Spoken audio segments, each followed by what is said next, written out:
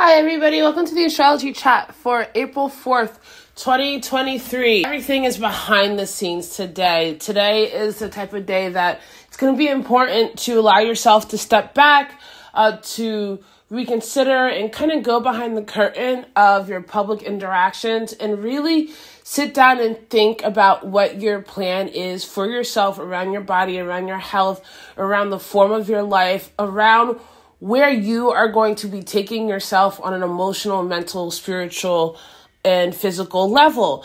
And the more that you ground yourself within yourself, the better prepared you're going to be for this upcoming full moon in Libra that we have. So I say this because we have the moon void in Virgo until 5:50 p.m. and then the moon is going to move into Libra. So most of the day, it is going to be about this observation about if what you're doing and who you're with is working for you or not. And over the last 3-4 years, there has been this stripping away of external connections and how they have been defining you. And we really are at the marrow of who am I, what do I want, and how am I going to get there.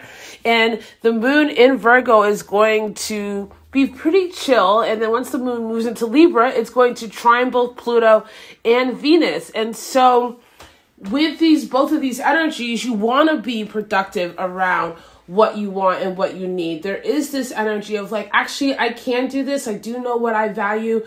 You're going to be really aware of where something is superficial or if it's not, especially with that trine to Pluto. There's going to be this kind of ease of going deep. And if you let yourself go deep and look at it as if you're triaging it, right? Like, okay, these are the injuries, or I'm having healthy points, and make a plan around that, then it's going to be good. We are entering eclipse season, so a lot of things, if you've been holding on to anything, will be eclipsed out of your life, particularly around your relationships and with yourself. So use today to make a plan for what you're going to do for you, because at the end of the day, you being yourself is the most important thing. And anything that's really aligned with you is going to fall into that vibration. Pay attention to what you're like clinging to, or that is confining you in your definition of self. It's going to be a good indication that it's time to let it go.